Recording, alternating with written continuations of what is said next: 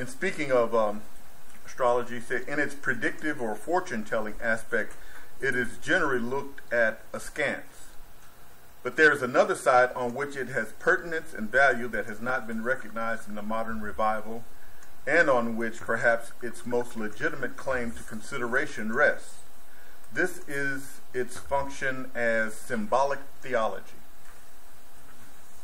Unquestionably, cosmic operation, cosmic significance lie behind the 12 constellations of the zodiac and the 36 or more other stellar configurations.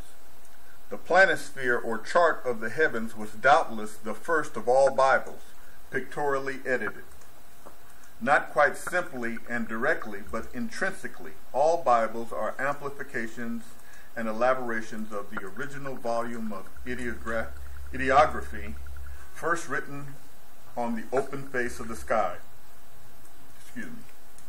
Charted in the zodiac and heavenly maps, and later transferred to earth and written in scrolls and parchments. Man was instructed to fashion his new body of spiritual glory after the patterns of things in the heavens, the heavenly or zodiacal man. And a graph of the structure and history of this celestial personage was sketched by the enlightened sages in the configurated star clusters. Zodiac comes from the Greek word zodion, meaning a small living image, signifying that it is a graph of the microcosmic life of man, which is cast in the form of the macrocosmic life of the universe, or of God. Man's own small body is a replica of this body of God, made in its likeness and image. The vast frame of cosmic man was outlined in the scrolls of heaven, the solar systems and the galaxies being living cell clusters in his immense organism. So, we can see that our understanding of astrology, or the common understanding of astrology, has been reduced to the mere, like he said, what was the term he used? Fortune telling. But it held a great significance for those who understood, and like mythology is a conveyor of information and knowledge. Yes. Maybe within your presentation to come up, but I'm very curious in terms of why is Christianity so opposed to astrology, and they call it damnable to a certain extent. Well, they have one or two scriptures that they base their condemnation on. But as I'll point out later, Old Testament and the New Testament is filled with astrology. And a lot of the enigmatic verses or concepts in it are explained once you understand that many of the stories have an astrological base. And it isn't all, it's always like a power game, political power games. The orthodoxy of the day holds a dim view of it, but it was not always like that. And when we show the video, they'll show that in the 1100s there was a picture that they pull out that has Jesus in the center of an astrological chart. This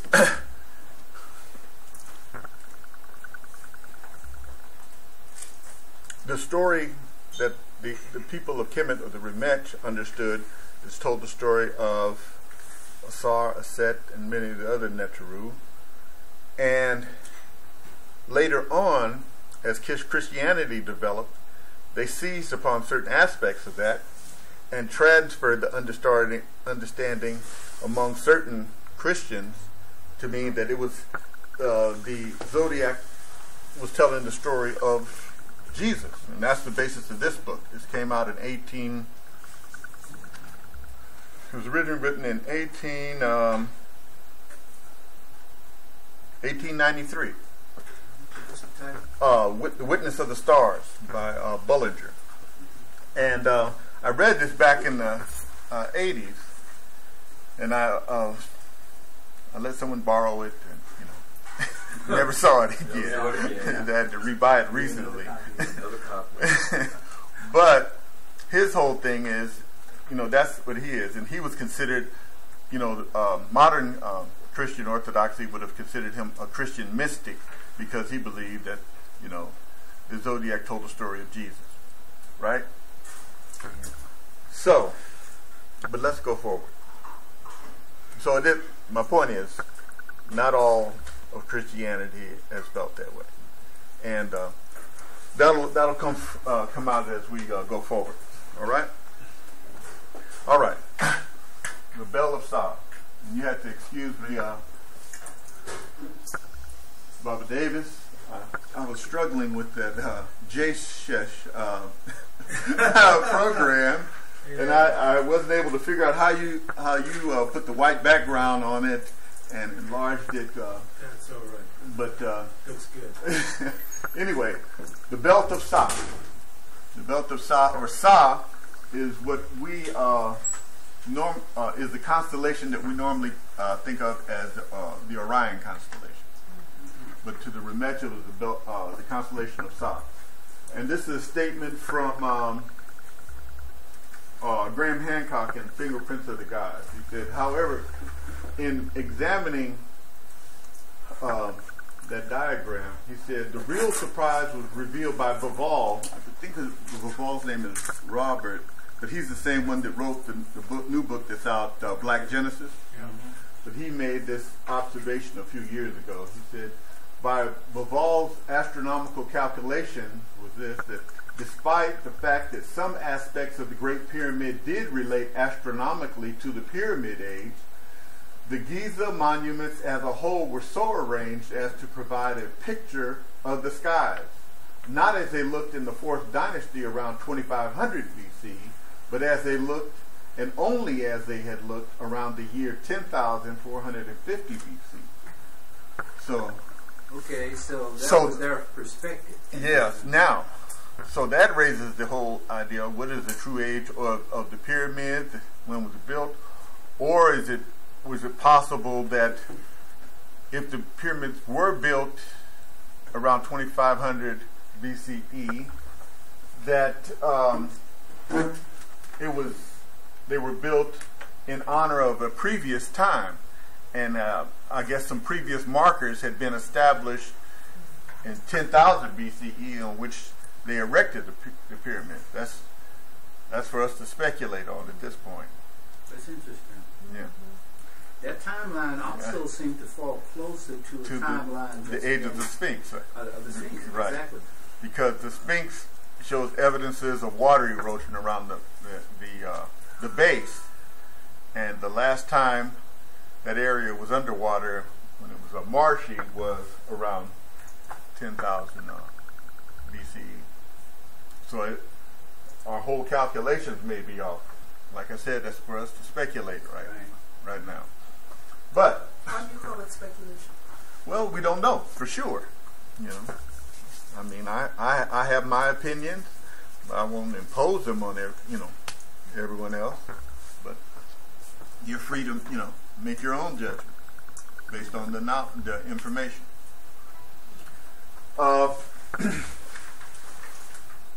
Okay.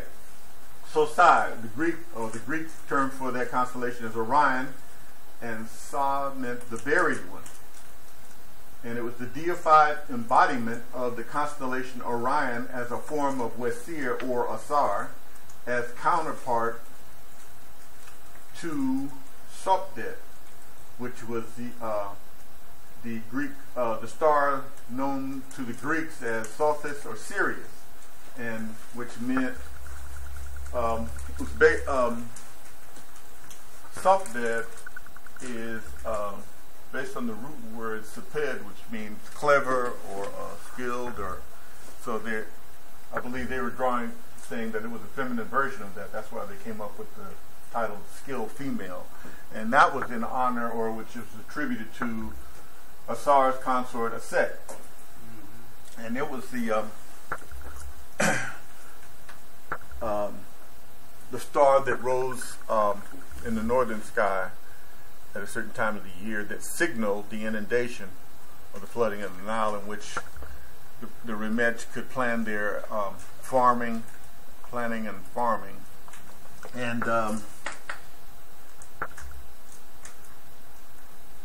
it usually occurred at the end of July, and it also marked the new year and brought fresh water and soil nutrients for another growing season.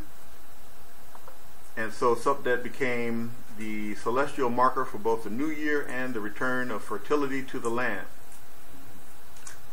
The sighting of Subdet was integral to the calculation of Kemet's calendrical system.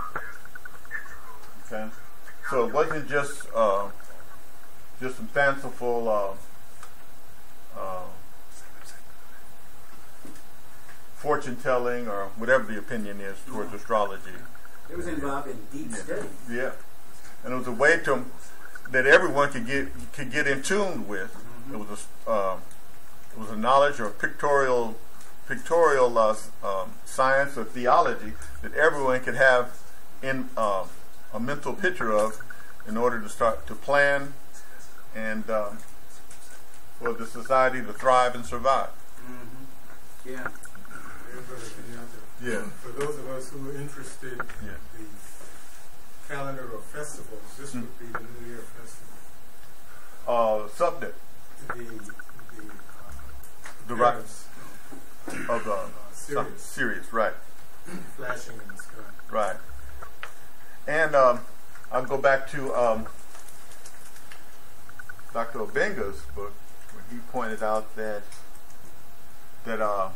Sirius or Subdet was a binary system. It was two stars. One was visible and the other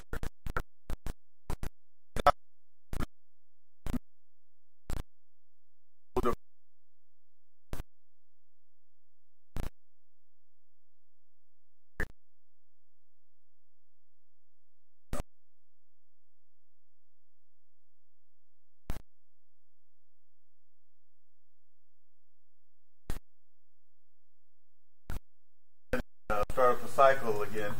I'll incorporate some of the Dogon information next time. Well, at a certain time of the year, because of the wobbling of the Earth, those stars actually go beneath the celestial horizon. And some feel that that is the origin of the stellar point of view of dismemberment and reassembling also. Yeah. Because it then rises again. Yes, I read something. Yep. Well, how would they know this if they couldn't see it? That's another. They could see those. Yeah.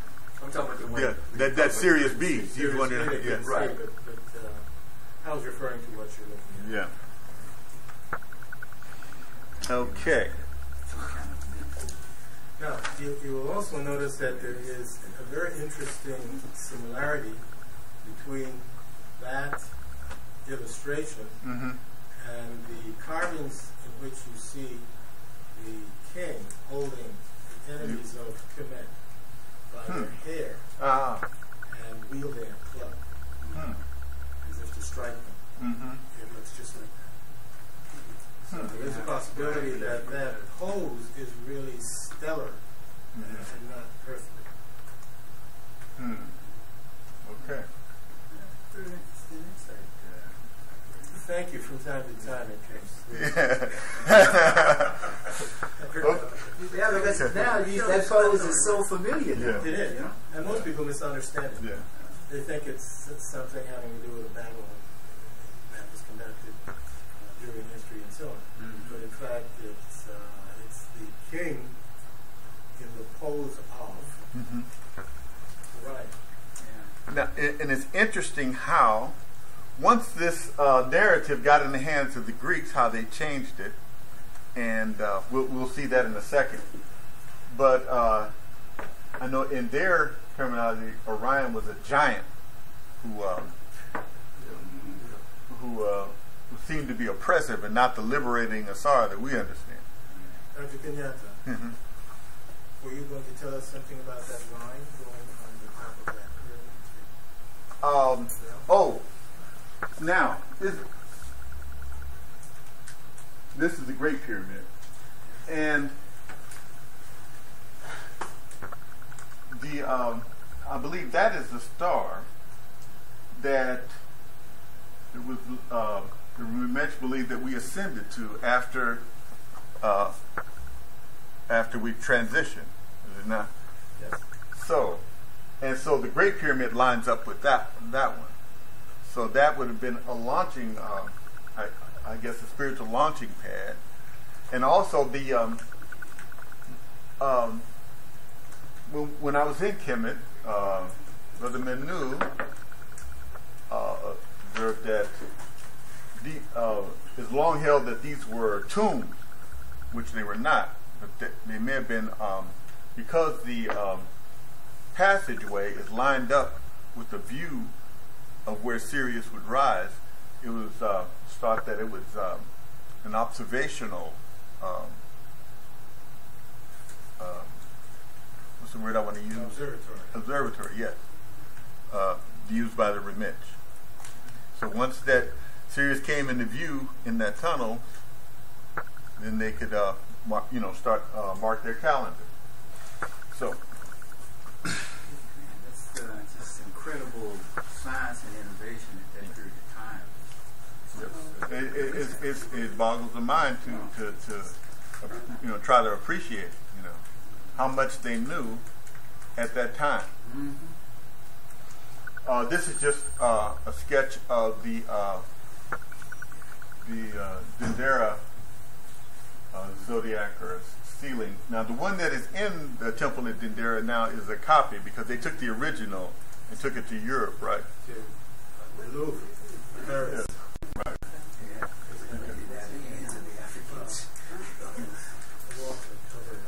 Okay. So I'm still involved in the study and breaking down what everything in the chart meant. So I won't get into that, but I will get into certain pieces of it. Now, there's a hippo at the center, yeah? The hippo is here, right? Yes, yes. And this is the foreleg of the ox. And yes, and that foreleg is like a stylus on a compass. Ah. It moves with the sky. Uh-huh. And that is where we find what we would call the north star. So wherever the hook is pointing would be true north, or where the leg is pointing. Yeah. It's part of the what's called the constellation of the leg of the bull, so to speak, Mm-hmm.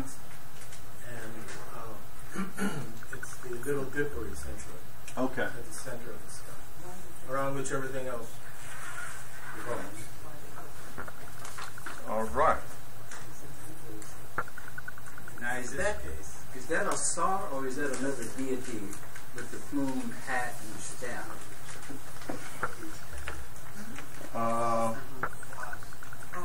Here. Yeah, below the bull. Is that a star? Now is that the star constellation right here? Is this what this represents? Yes. Yeah. Okay. Now you can see how when the Earth wobbles, it would seem to move, appear to move down below the perimeter of the zodiac. Okay. And then appear again, assemble, so to speak. Okay. All right. Let's go on. Now.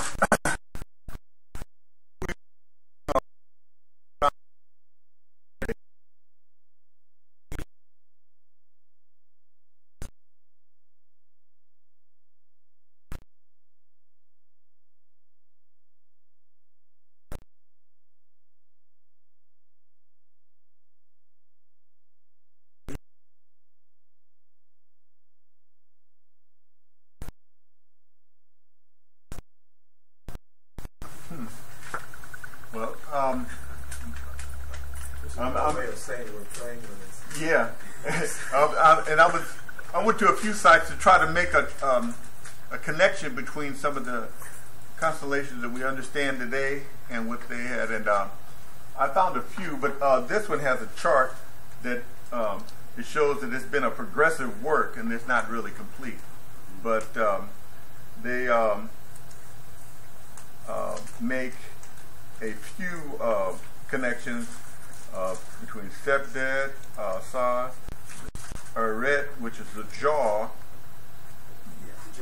Yeah, connecting to the Hyades cluster, and so on and so forth. Some of the others. I'll give you the. I'll write down the website if you want to take a look at it on your own. But anyway, let me read this. It says this is a statement from The Secret Teachings of All Ages by Manly Palmer Hall, which was a Masonic document. But anyway, he made a statement saying, among certain of the Arabian and Persian astronomers, the three stars forming the sword belt of Orion were called the Magi, who came to pay homage to the young sun god. Oh, left out a letter there. And the author, he states that the author of Mankind, Their Origin and Destiny, contributes the following additional information. In Cancer, which had risen to the meridian at midnight, is the constellation of the stable and the ass. The ancients called it Praesepe Jovis. Jove or Jovis was another name for Zeus, who was originally called Amen Zeus in Greek mythology. In the north, the stars of the bear are seen, called by the Arabians Martha and Mary, and also are seen the coffin of Lazarus. The fact that each, and he mentions the fact that each religion is based upon the secret doctrines of its predecessors. So that goes back to our point that as we go through time, there's constant either stealing or borrowing and reinterpretation and retelling the whole story until you end up with that grainy Xerox copy of the original. Now, in Job 9, it makes a statement that God, which, and see, these are a couple examples that astrology is, even though they condemn it on one hand, it is through and through the Bible. It says, in Job it says, God, which maketh Arcturus, Orion, and Pleiades, and the chambers of the south. That's in Job 9:9. And in Job 38 it says, canst thou bind the sweet influences of Pleiades, or loose the bands of Orion? Canst thou bring forth Mazzaroth in his season, or canst thou guide Arcturus with his sons? Knowest thou the ordinances of heaven? Now, Mazzaroth is the Hebrew word for the zodiac.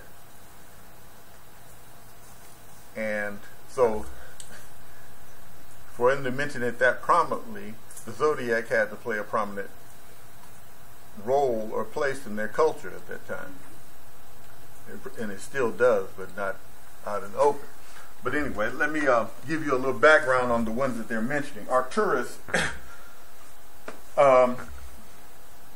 in Greek means the bear guard, and was also called Alpha Bootis, or Bootis, one of the 5 brightest stars in the night sky and the brightest of the northern constellation Bootis. It lies at in an almost direct line with the tail of Ursa Major, or the Great Bear, and that's why it's called the Bear Guard. Pleiades, which is the Greek for the 7 sisters, and you know the oil companies borrowed that title for their little conglomerate. In Greek myth, the 7 daughters of the Titan Atlas and the Oceanid Pleione had 7 daughters: Maya, Electra, Taygete, Seleno, Alcyone, Sterope, and Merope. They all fell in love with gods except Merope, who loved a mortal, and were the mothers of gods. They eventually formed a constellation.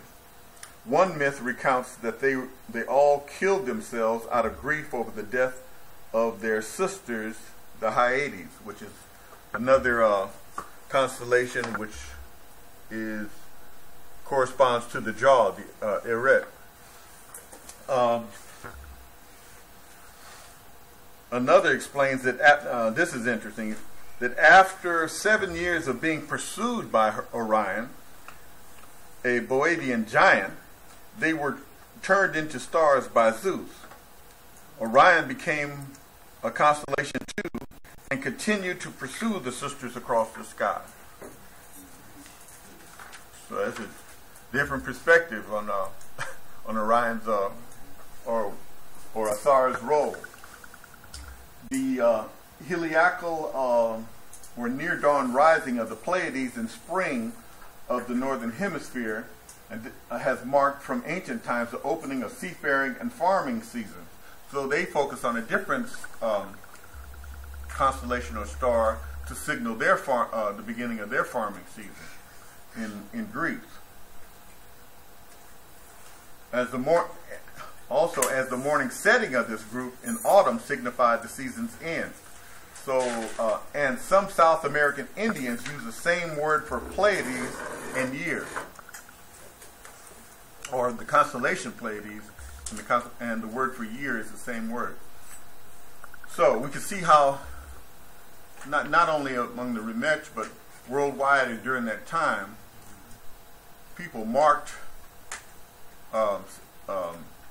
times of the seasons, times for planning, by the constellations and the stars. And they had to be very observant in order to be accurate. Right. And it must have taken several generations to observe and develop a you got to develop counting systems, measurement systems. Like I said, it's been said that our concept of when civilized man began is seriously off. And I think, like I said before, the purpose of it, I think, centers European man in the center of history rather than as a late arrival. And that if you truly appreciate how long civilization has been on Earth, how long man has been civilized, and the sciences that were developed and all that, it would reach back into antiquity, you know. Yeah, I think you're absolutely correct. So, anyway, well, you know, the point you're making, Manu says some of the same thing. You talk about, and he's referring to Dr. Chancellor. Our stuff goes back basically to the Stone Ages. Mm-hmm. And how was it that we got so flim-flam and can't get out of the flim-flam? I just don't, sitting here, I just don't get it. But that's a very, very good question, yes. and that's going to be part of our concluding discussion if we can get through the video in time. That will be one of the questions. I'm going to give you room to explain it to us and help us to understand and see. Okay?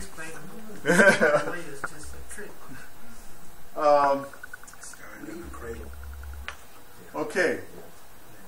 This is another verse from the prophet Amos. It says, "Seek him that maketh the 7 stars, which are the Pleiades, and Orion, and turneth the shadow of death into the morning, and maketh the day dark with night, that calleth the waters of the sea, and poureth them upon the face of the earth." So that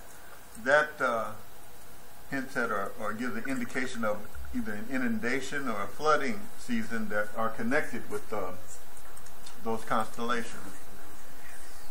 And note that according to that chart that I have, Menit, the mooring post, corresponds with the Bootes constellation, which includes Arcturus, and then Haul, or the myriad or the flock, corresponds with the Pleiades cluster.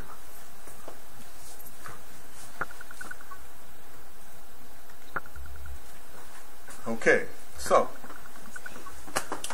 like I said, I just wanted to touch briefly on that. I'll let the video expand further of how the understanding and study of astrology was adapted, adopted, co-opted, changed, altered, and giving an entirely different view. So let's watch that now.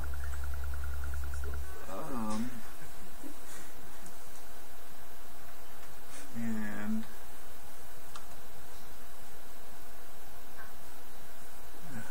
how do I expand this here? Is that what? Down in the corner. Yeah, you push one right. Is that the right one? Oh, you can do that too, yes. Okay. Okay, let's see. Hopefully you can hear it. As far back as 10,000 BC, can you hear that? Yes. With carvings and writings reflecting people's respect and adoration for this object. And it is simple to understand why, as every morning the sun would rise, bringing vision, warmth, and security, saving man from the cold, blind, predator-filled darkness of night. Without it, the cultures understood the crops would not grow, and life on the planet would not survive. These realities made the sun the most adored object of all time. Likewise, they were also very aware of the stars. The tracking of the stars allowed them to recognize and anticipate events which occurred over long periods of time, such as eclipses and full moons. They in turn cataloged celestial groups into what we know today as constellations. This is the cross of the zodiac, one of the oldest conceptual images in human history. It reflects the sun as it figuratively passes through the 12 major constellations over the course of a year. It also reflects the 12 months of the year, the 4 seasons, and the solstices and equinoxes. The term zodiac relates to the fact that constellations were anthropomorphized or personified as figures or animals.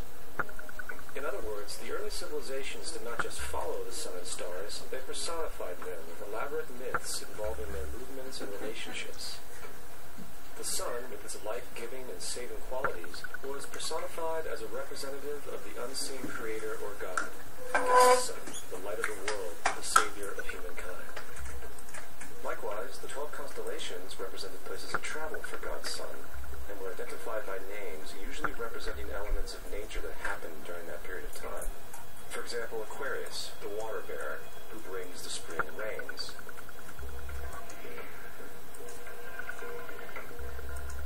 This is Horus. He is the sun god of Egypt of around 3000 BC. He is the sun anthropomorphized, and his life is a series of allegorical myths involving the sun's movement in the sky. From the ancient hieroglyphics in Egypt, we know much about this solar messiah. For instance, Horus, being the sun or the light, had an enemy known as Set, and Set was the personification of the darkness or night. And, metaphorically speaking, every morning Horus would win the battle against Set, while in the evening Set would conquer Horus and send him into the underworld. It is important to note that dark versus light, or good versus evil, is one of the most ubiquitous mythological dualities ever known, and is still expressed on many levels to this day. Broadly speaking, the story of Horus is as follows. Horus was born on December 25th of the Virgin Isis Mary.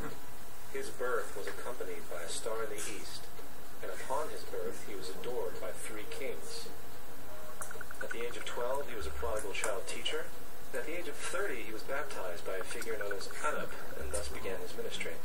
Horus had 12 disciples he traveled about with, performing miracles such as healing the sick and walking on water. Horus was known by many gestural names such as the Truth, the Light, God's Anointed Son, the Good Shepherd, the Lamb of God, and many others. After being betrayed by Typhon, Horus was crucified, buried for 3 days, and thus resurrected. These attributes of Horus, whether original or not, seem to permeate many cultures of the world, for many other gods are found to have the same general mythological structure. Attis of Phrygia, born of the Virgin Nana on December 25th, crucified, placed in a tomb, and after 3 days was resurrected. Krishna of India, born of the Virgin Devaki, with a star in the east signaling his coming. He performed miracles with his disciples, and, upon his death, was resurrected. Dionysus of Greece, born of a virgin on December 25th, was a traveling teacher who performed miracles such as turning water into wine.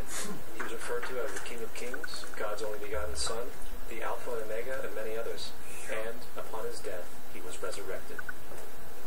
Mithra of Persia, born of a virgin on December 25th. He had 12 disciples and performed miracles, and upon his death was buried for 3 days and thus resurrected. He was also referred to as the Truth, the Light, and many others. Interestingly, the sacred day of worship of Mithra was Sunday. The fact of the matter is, there are numerous saviors from different periods from all over the world which subscribe to these general characteristics. The question remains, why these attributes? Why the virgin birth on December 25th? Why dead for 3 days and the inevitable resurrection? Why 12 disciples or followers? To find out, let's examine the most recent of the solar messiahs. Jesus Christ was born of the Virgin Mary on December 25th in Bethlehem. His birth was announced by a star in the east, which 3 kings or magi followed to locate and adorn a new Savior. He was a child teacher at 12. At the age of 30, he was baptized by John the Baptist, and thus began his ministry. Jesus had 12 disciples, which he traveled about with, performing miracles, such as healing the sick, walking on water, raising the dead. He was also known as the King of Kings, the Son of God, the Light of the World, the Alpha and Omega, the Lamb of God, and many, many others. After being betrayed by his disciple Judas and sold for 30 pieces of silver, he was crucified, placed in the tomb, and after 3 days was resurrected and ascended into heaven. First of all, the birth sequence is completely astrological. The star in the east is Sirius, the brightest star in the night sky, which, on December 24th, aligns with the 3 brightest stars in Orion's belt. These 3 bright stars in Orion's belt are called today what they were called in ancient times, the 3 kings. And the 3 kings and the brightest star, Sirius, all point to the place of the sunrise on December 25th. You know, magi is this is why the 3 kings follow the star in the east in order to locate the sunrise, the birth of the sun.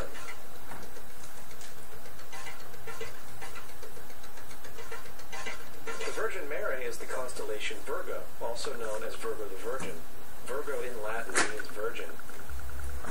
Virgo is also referred to as the house of bread, and the representation of Virgo is a virgin holding a sheaf of wheat.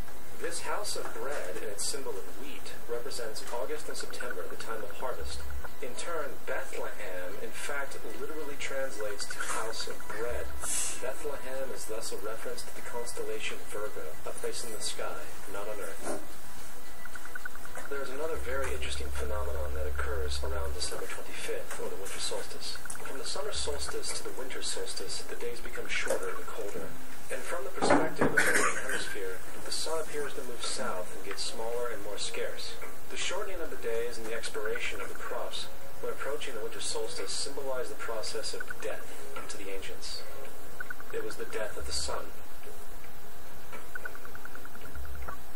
And by December 22nd, the sun's demise was fully realized, for the sun, having moved south continually for 6 months, makes it to its lowest point in the sky. Here a curious thing occurs. The sun stops moving south, at least perceivably, for 3 days. And during this 3-day pause, the sun resides in the vicinity of the Southern Cross, or Crux, constellation. And after this time, on December 25th, the sun moves 1 degree, this time north, foreshadowing longer days, warmth, and spring. And thus it was said, the sun died on the cross, was dead for 3 days, only to be resurrected or born again. This is why Jesus and numerous other sun gods share the crucifixion, 3-day death, and resurrection concept. It is the sun's transition period before it shifts its direction back into the northern hemisphere, bringing spring and thus salvation. However, they did not celebrate the resurrection of the sun until the spring equinox, or Easter. This is because at the spring equinox, the sun officially overpowers the evil darkness, as daytime thereafter becomes longer in duration than the night, and the revitalizing conditions of spring emerge. Now, probably the most obvious of all the astrological symbolism around Jesus regards the 12 disciples. They are simply the 12 constellations of the zodiac, which Jesus, being the sun, travels about with. In fact, the number 12 is replete throughout the Bible.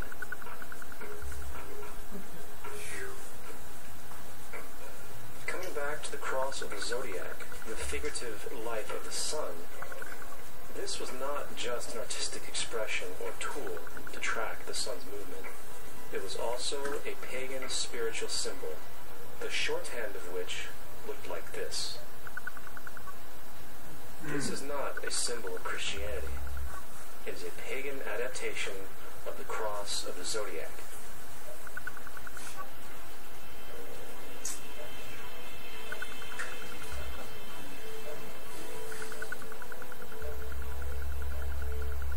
This is why Jesus in early occult art is always shown with his head on the cross, for Jesus is the Son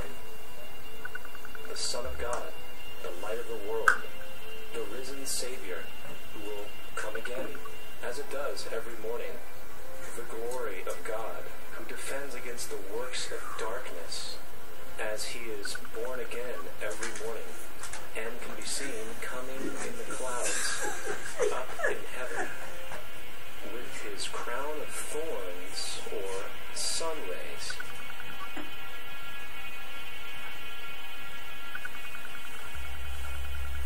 Now, of the many astronomical metaphors in the Bible, one of the most important has to do with the ages. Throughout the scriptures, there are numerous references to the age.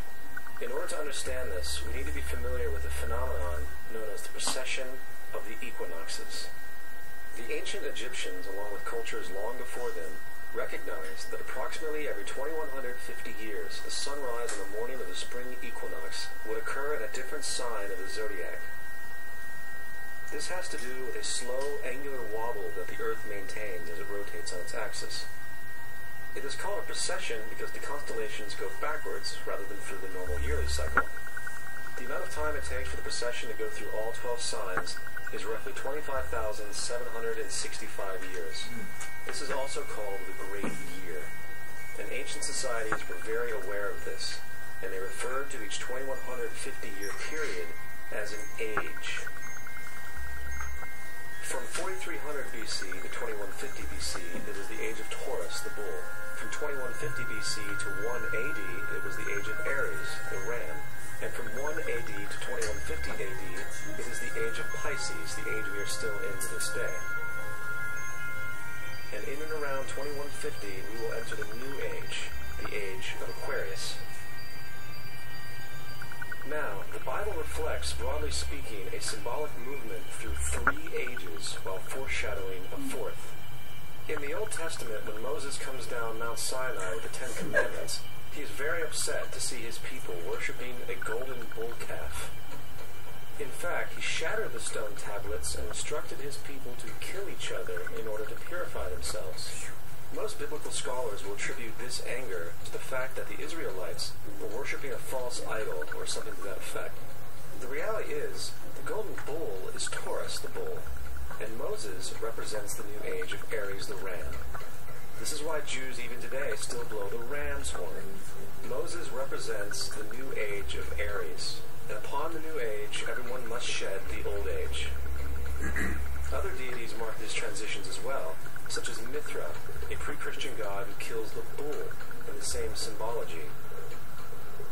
Now Jesus is the figure who ushers in the age following Aries, the age of Pisces, or the 2 fish. Fish symbolism is very abundant in the New Testament. Jesus feeds 5,000 people with bread and 2 fish. When he begins his ministry walking along Galilee, he befriends 2 fishermen who follow him. And I think we have all seen the Jesus fish on the back of people's cars. Yeah. Little do they know what it actually means. It is a pagan astrological symbolism for the sun's kingdom during the age of Pisces. Also, Jesus' assumed birth date is essentially the start of this age. At Luke 22:10, when Jesus is asked by his disciples where the last Passover would be, Jesus replies, "Behold, when ye are entered into the city, there shall a man meet you, bearing a pitcher of water. Follow him into the house where he entereth in, It always didn't make any This sense. scripture is by far one of the most revealing of all the astrological references. The man bearing the pitcher of water is Aquarius, the water bearer, who is always pictured as a man pouring out a pitcher of water. He represents the age after Pisces, and when the sun, God's son, leaves the age of Pisces, Jesus, it will go into the house of Aquarius, as Aquarius follows Pisces in the procession of the equinoxes. All Jesus is saying is that after the age of Pisces will come the age of Aquarius.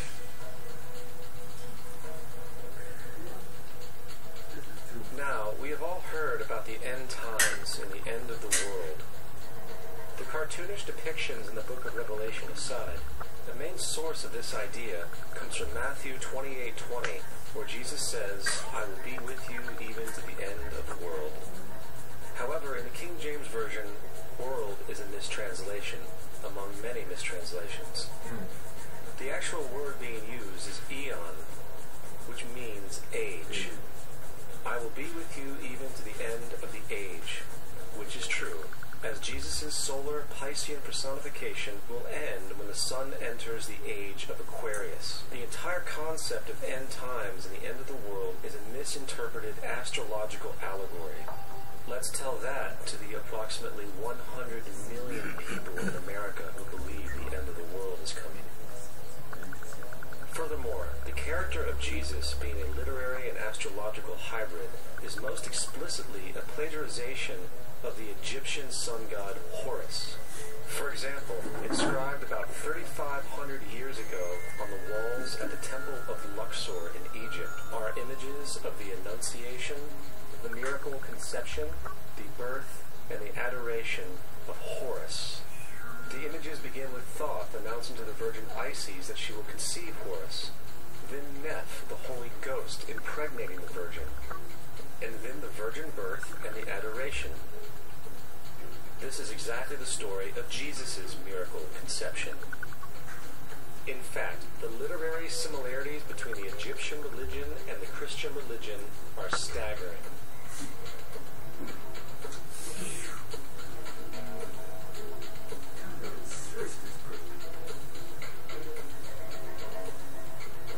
And the plagiarism is continuous.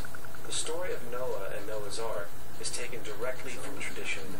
The concept of the Great Flood is ubiquitous throughout the ancient world, with over 200 cited claims at different periods and times. However, one need look no further for a pre-Christian source than the Epic of Gilgamesh, written in 2600 BC.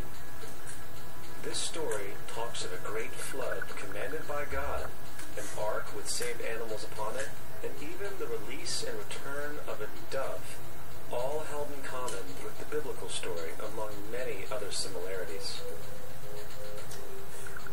And then there is the plagiarized story of Moses. Upon Moses' birth, it is said that he was placed in a reed basket and set adrift in a river in order to avoid infanticide. He was later rescued by a daughter of royalty and raised by her as a prince. This baby in a basket story was lifted directly from the myth of Sargon of Akkad of around 2250 BC.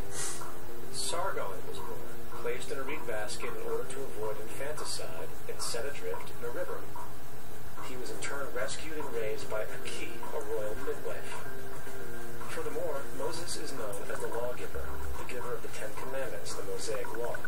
However, the idea of a law being passed from God to a prophet up on a mountain is also a very old motif. Moses is just another lawgiver in a long line of lawgivers in mythological history. In India, Manu was the great lawgiver.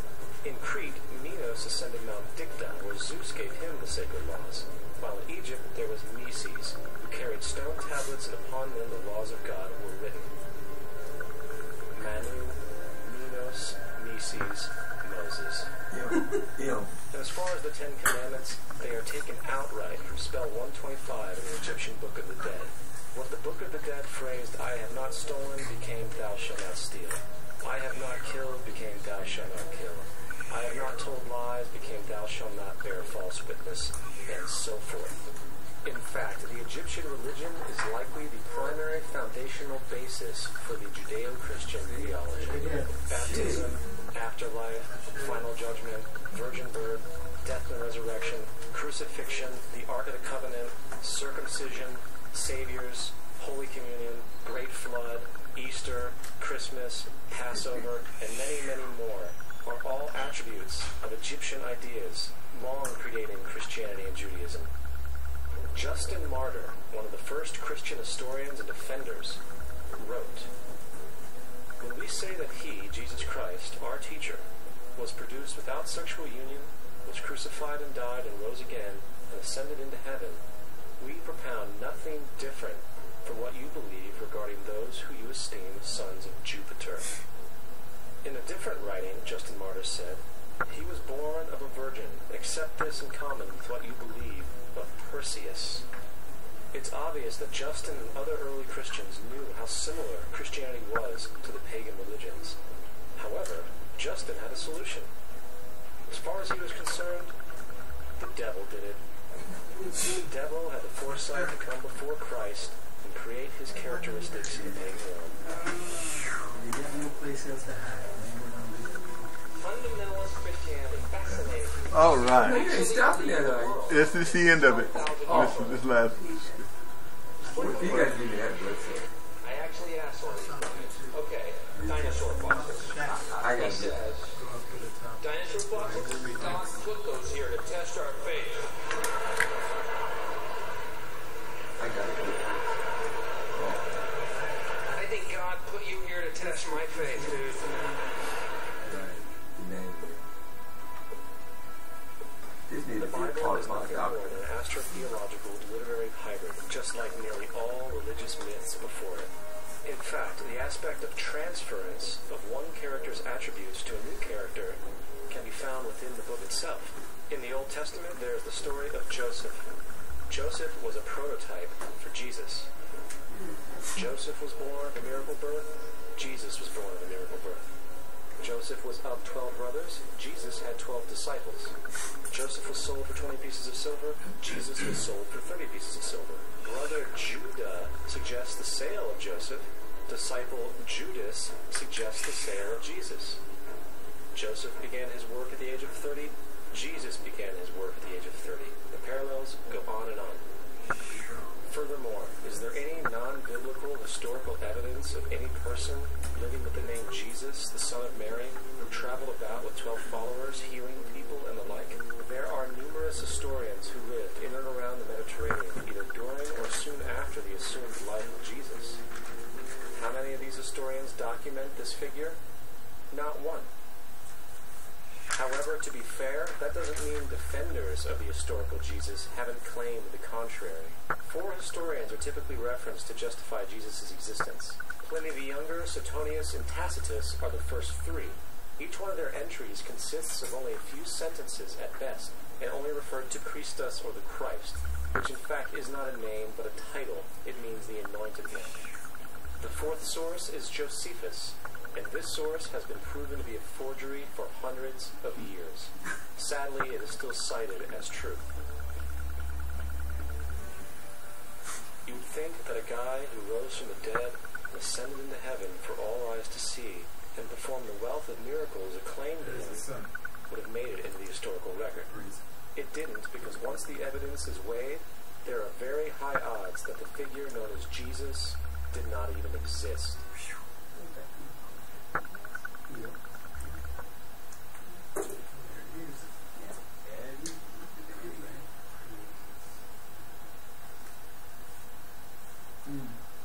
We don't want to be unkind, but we want to be factual. We don't want to cause hurt feelings, but we want to be academically correct in what we understand and know to be true. Christianity just is not based on truth. We find that Christianity was in fact nothing more than a Roman story developed politically. The reality is, Jesus was the solar deity of the Gnostic Christian sect, and like all other pagan gods, he was a mythical figure. It was the political establishment that sought to historize the Jesus figure for social control. In 325 AD in Rome, Emperor Constantine convened the Council of Nicaea. It was during this meeting that the politically motivated Christian doctrines were established, and thus began a long history of religious bloodshed and spiritual fraud. And for over the next 1,000 years, the Vatican maintained a political stranglehold on all of Europe, leading to such joyous periods as the Dark Ages, along with enlightening events such as the Crusades and the Inquisition.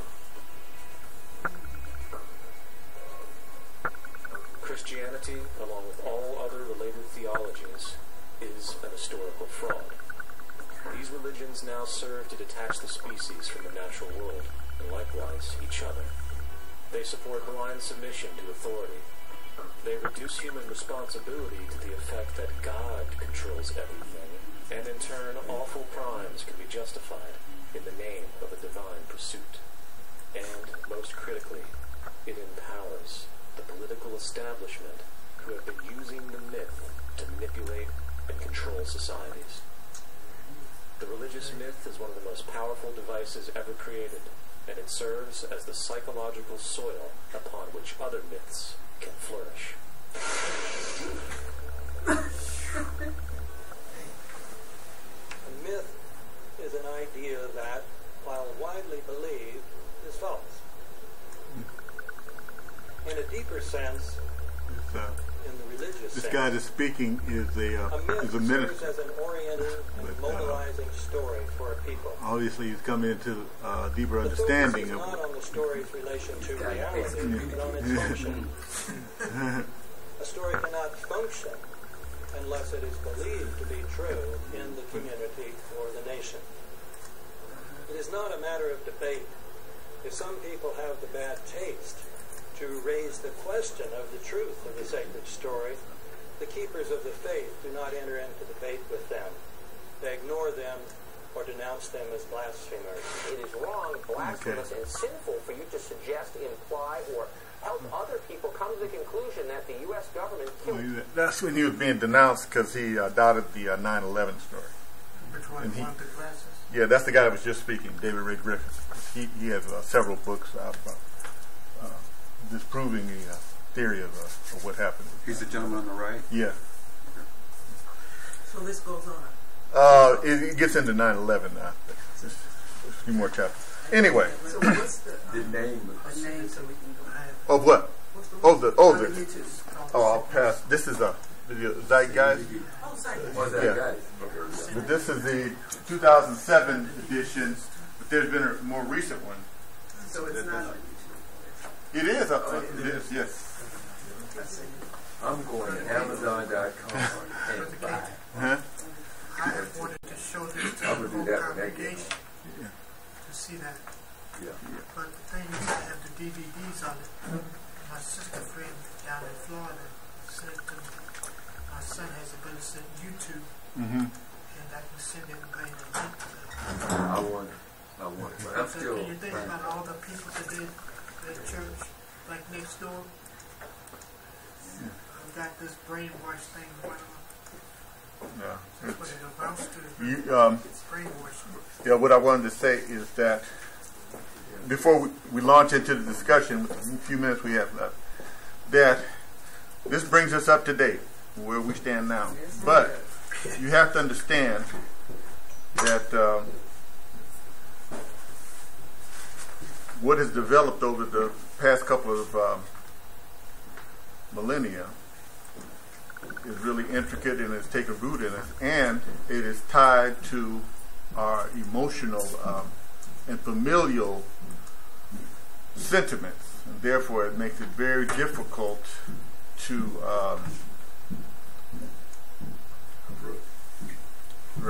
to take an objective approach, to stand outside of it and make an objective analysis of it. And it was like I was saying, and it's like that invisible fence that they devised for the dogs. That what has been established is a system, a psychological system, where if you stray too far to the edges of your analysis and objectivity, those signals go off in you and cause you to recoil and draw back and say, well, I can't go beyond that.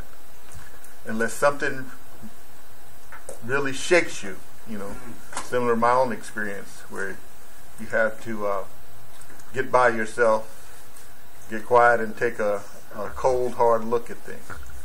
So, my first question, how do you think the developments discussed in this class have affected African people as a whole, historically, economically, psychologically, socially, etc.? It's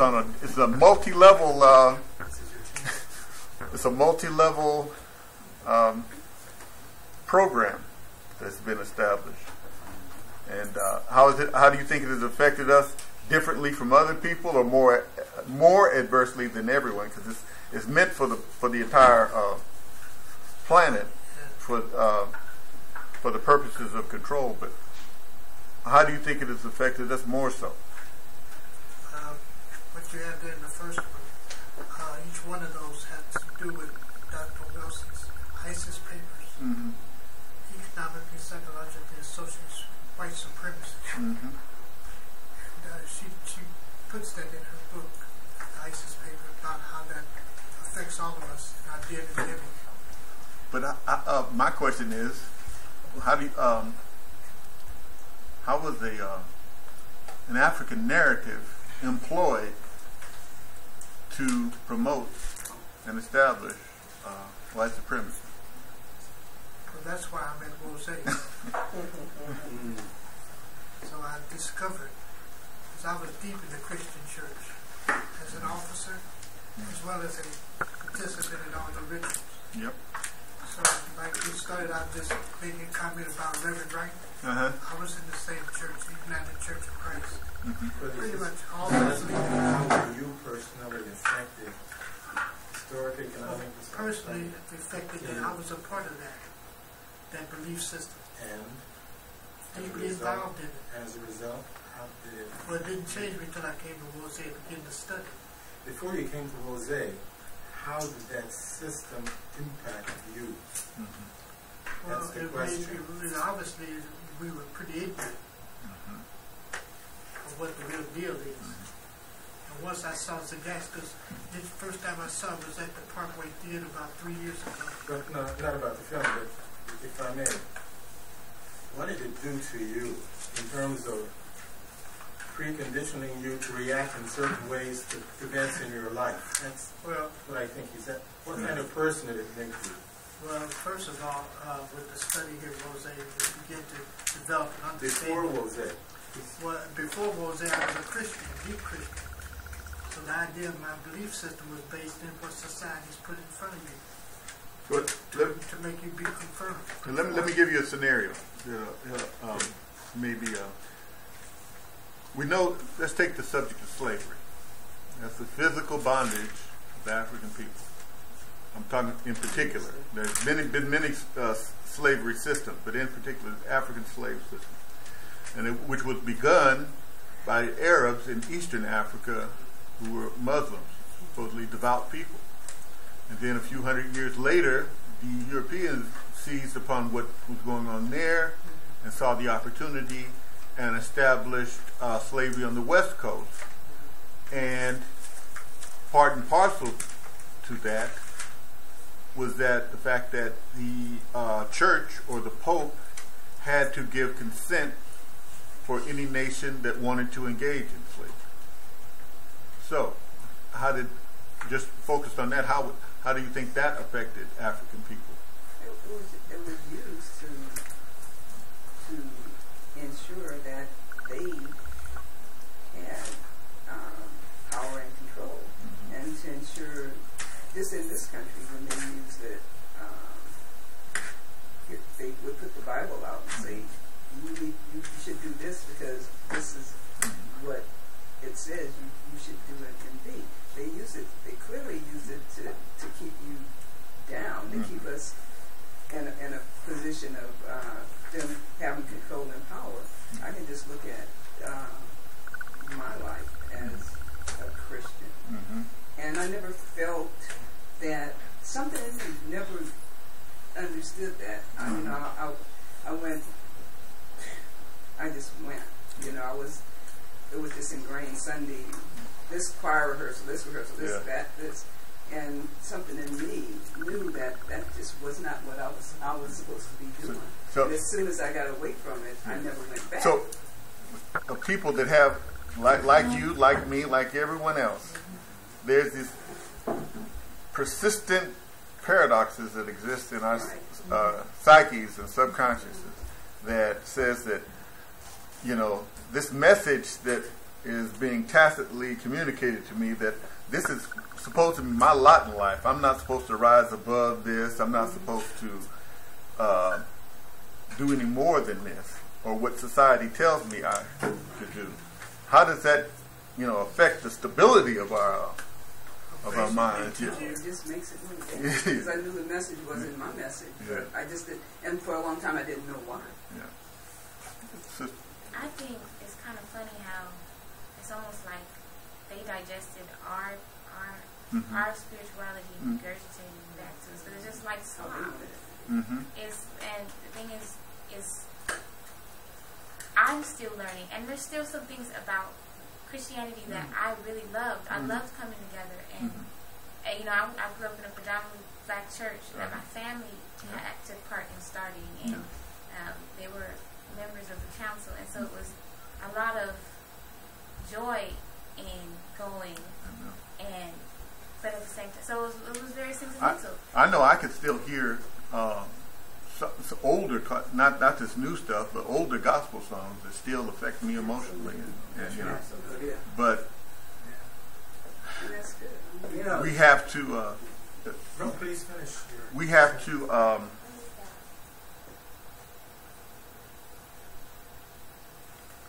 Look at those feelings objective in light of the knowledge that we've come into, and not and realize that a lot, like I said, those songs that I appreciate are out of a heartfelt love for divinity.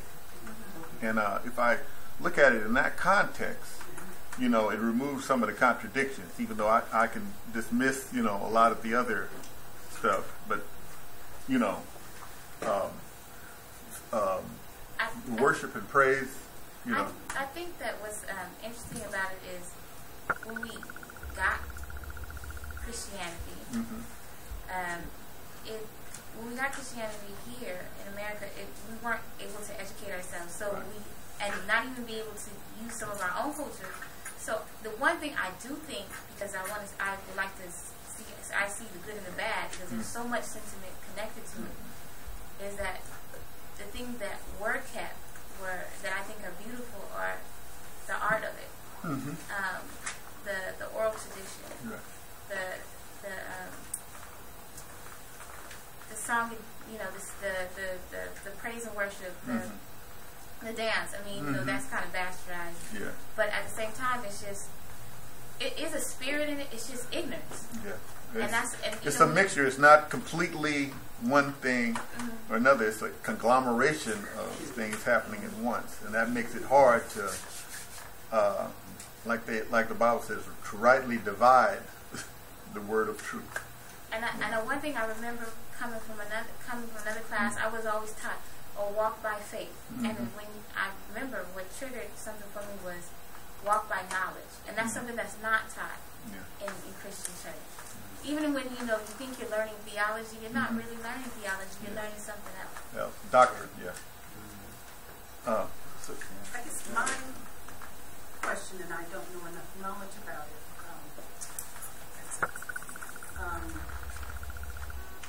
You know, I know how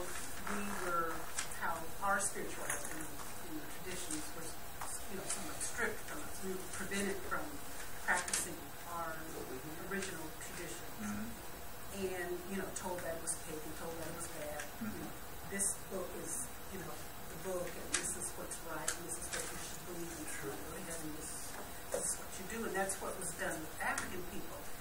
And I don't know if that was done to the same degree, you know, with Asians, East Indians, other people. I know Christianity was introduced to them, but I don't think the denigration of their beliefs was to the degree that it was for African people.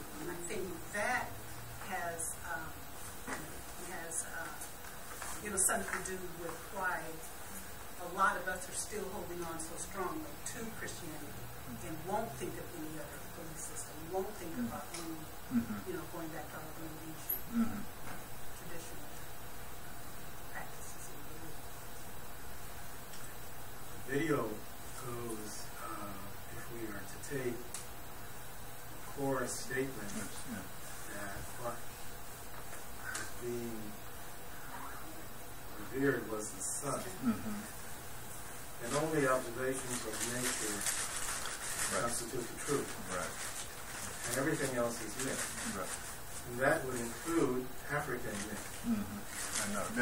So Yeah, the people. even when we get beneath the European,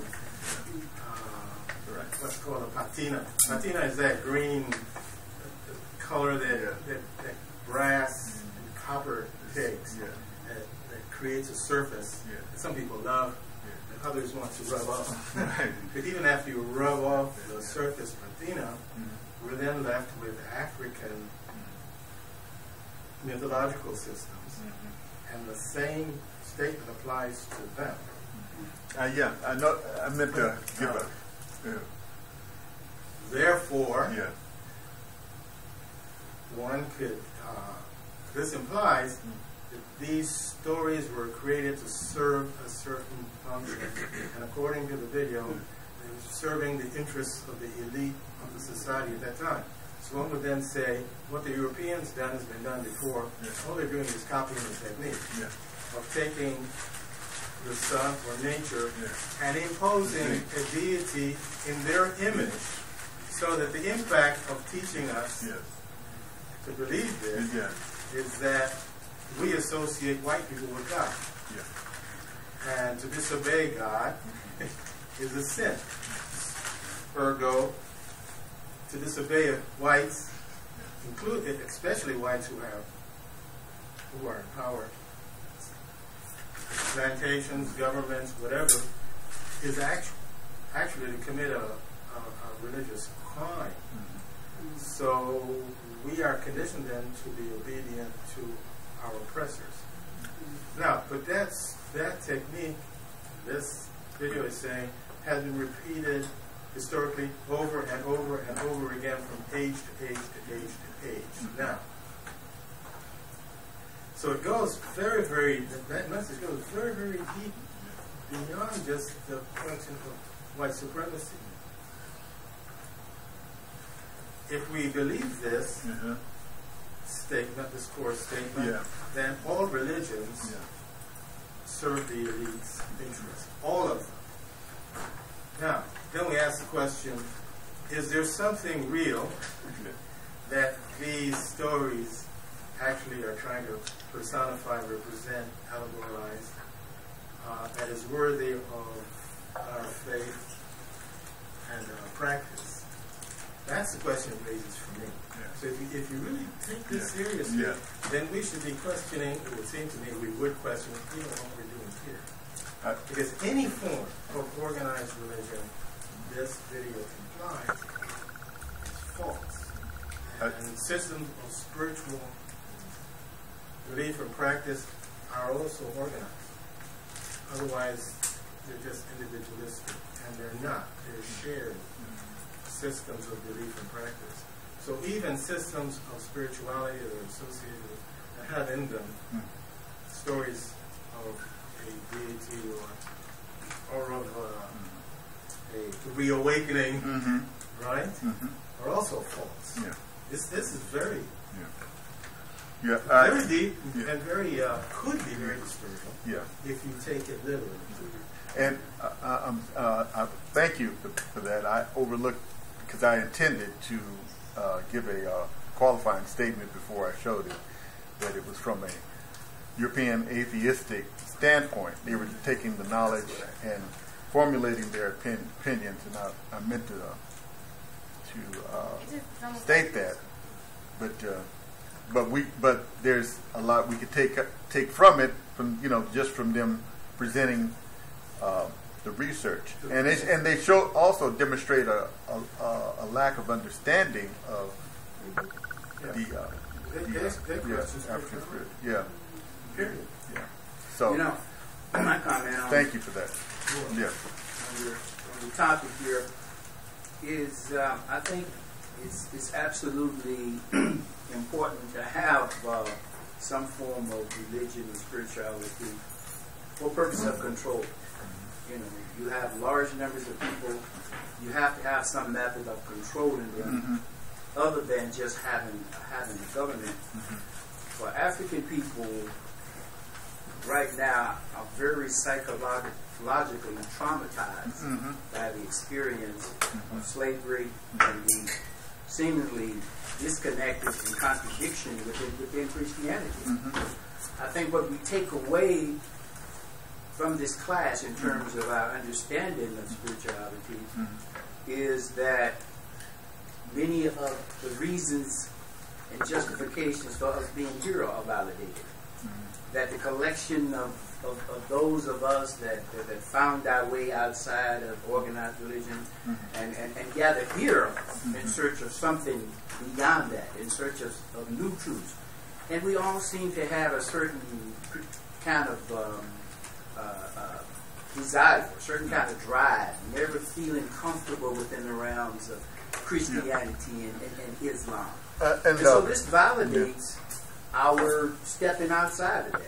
It validates our work and our efforts here at the Wose community. And one thing I wanted to say is that I believe God has endowed African people with a unique insight and sensitivity to spirit. But we have been programmed, conditioned to subordinate our insight, our perception to other people's perception.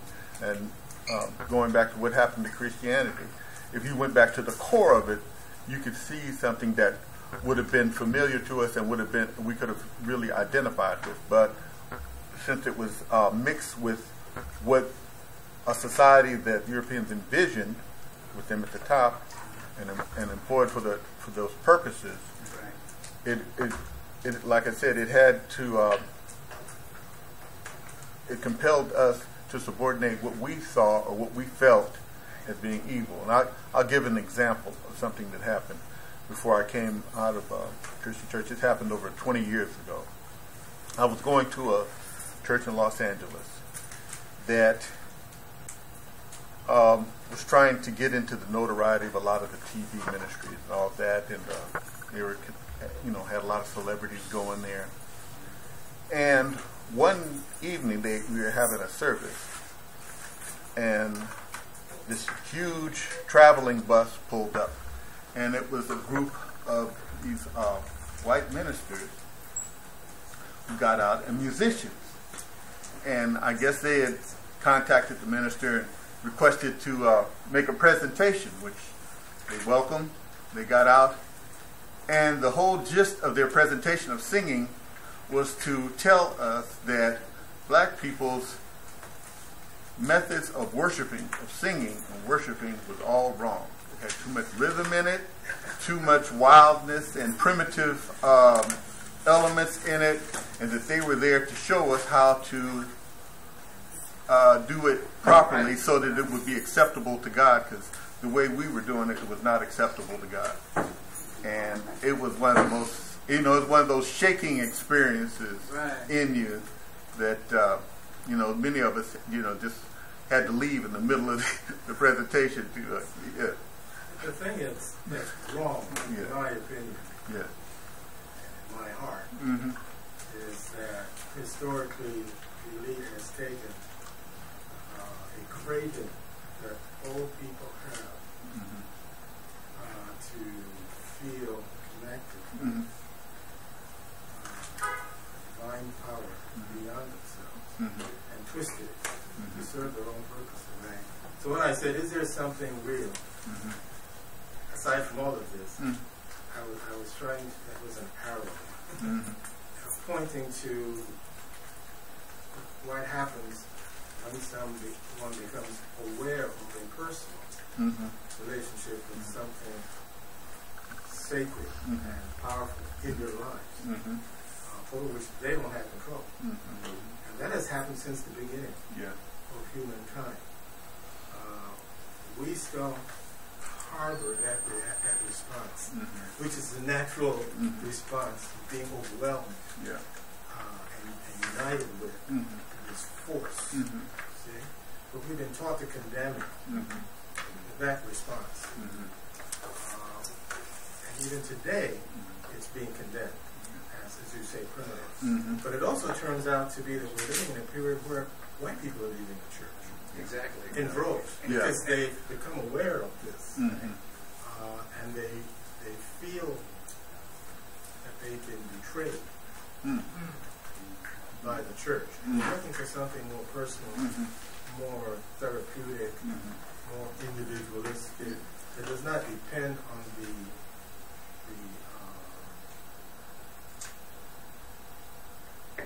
intercession of a priest or a minister and so on. Something that's direct. It reminds me very much of the Gnostic response. As they were, in fact, after the destruction of the Temple of Jerusalem, right? They found themselves adrift. How could this happen to the house of God, right? God's people. And they look for a direct connection. And I think that's what we're looking for too. And in this time, maybe we're passing into the age of direct knowledge. I had a point, but you go ahead first, because I have to. I lost it there for a second. Go ahead. I guess I always have a question to add to the question in terms of African people and the development. We have, from the class, gotten some excellent analysis and assessment of how the ancient understandings were brought forth and altered or changed to suit different groups. But I still want to know how ancient knowledge has worked its way into African, sub-Saharan spirituality. I really would like to know how the Dogon people have interpreted that, how the Yorubas have interpreted that, how the Shona have interpreted that, even the Bailey. I think that would be very, very critical to my understanding and development. And like I said, if we go through the class again, that's something that I'm already working on incorporating more of that into the class. I had an analysis of what the Dogons were teaching, but I decided to wait on that. But back to Baba Ray's comment, I think one of the things that people are searching for or see what's lacking in the modern religious experience, first of all, is that it's too constraining and confining, and you have too, it's like you have an overseer over telling you, you can do this and can't do that. And I think they're looking for a spirituality that has more freedom and invests more within the individual to navigate their way through and respond to, like you said, those cravings that you have for connection, for those impulses that you personally have, and perceptions that you experience, and pursuing those and following up and developing them within yourself. And I think the spirituality, any spirituality that we want to go forward in, has to involve that you are the person that has to be the navigator. You can take messages, guidance, advice, and insight from others, but you have to be the final one to go forward. Yeah. I'd like to say that this class has served its purpose in terms of what you came here for. The idea was my father was a Baptist minister in Detroit and Grand Rapids. He scared me to death because he was a sanctified preacher. Yeah. I was about the age of 14. He scared me to death. But I really enjoyed the church. Like Sister here said, Sunday was an event for me to go to church, to get dressed up, to go there and to socialize with people with the same ideas, the same consciousness. Same as Wose said, the same consciousness we have here. It's one of the reasons that I love coming here, because we all are almost on the same page. But this particular class brings us to the summary of what it is why we're here, and what it is we have been lacking in the knowledge of ourselves. So the bottom line is that when we discover who we are, such as I have through Brother Ray and Michael Lisi and a few others, being here and studying and doing the research, because this DVD actually serves as a resource element to tell us. I think that was the key word. It's a resource, not. It begins with the idea of clearing out the cobwebs of being tricked or being brainwashed into believing somebody else's way. Because my family from Eritrea, they told me, we don't believe that Christianity in America, because they're Coptic Christians, they know the resources, such as the story of a saw and a set. They used that as their, when they were growing up, that was like the little tale they were told, being children. But the Coptic Church has priests that still tell them what to believe out of the Bible, and why they kiss the Bible when they do their rituals every Sunday morning. But think about all the other African Americans who are right now at this moment in the Christian church, who are just so wiped out in terms of the knowledge of self. Yeah. It's behooving to me. I guess that's why we don't want to get in arguments with them, because it's very much a contrary thing to them. Okay, we got to wind up. I wanted to ask Shango something, and then I'll let you have Shango. I was looking forward to your questions and perceptions, though. Summarizing. Made the brother angry. See, my thing was more so. I was sitting back in one of my political science classes back at Howard University, and my mind was, I'm not sure, was it Karl Marx or was it Engels, who said, in essence, religion is the opiate of the masses. That was one of the things that was shouting. The other part of it is that I recommend strongly a book I'm reading right now, about halfway through, and a lot of what we're talking about here and the background information on why we in the USA got so destroyed because it was more whites here than us. Whereas in the Caribbean and South America, it was far more numbers of made a them, difference. so they were able to retain more. And that message got real clear to me reading Oba to Shaka's A Return to the African Mother Principle. Yeah. That book is profound. A lot of things we talk about here is right in that book. Okay. It's just outstanding. Wind it up for us so we can. Yeah, well, just quickly. Yeah. One could leave this class today thinking that all of the stories are not worth anything. I didn't want to get that impression. One could. Yeah. One could say, since they're false, then of what value is it to understand them? Yeah. I think the answer to that question is, as long as they empower us to navigate, as you said, our own spiritual development, they serve a good purpose. Right. So you should always ask that question. Yeah. Does this narrative empower me to be my own minister? Right. Exactly. The answer is it doesn't. Put it aside. There you go. It does. Embrace it. Embrace it. And like I said, the opinions of the people that produced the video, we can lay aside. But I showed it for the purposes of bringing forth the history and the knowledge of how things were appropriated or changed. And that was and they did a good visual presentation on that point. But on the other side of it, I wholeheartedly agree. And let that be the final word. Thank you very much. Thank you.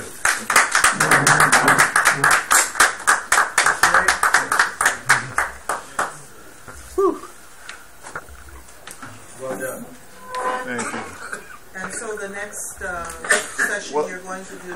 Well, I don't know if we'll take a year off and then start it from cycle 1 and work through it again, you know, with some adaptations and, you know, like you said, go into more depth on sub-Saharan African religion, spirituality. Yes.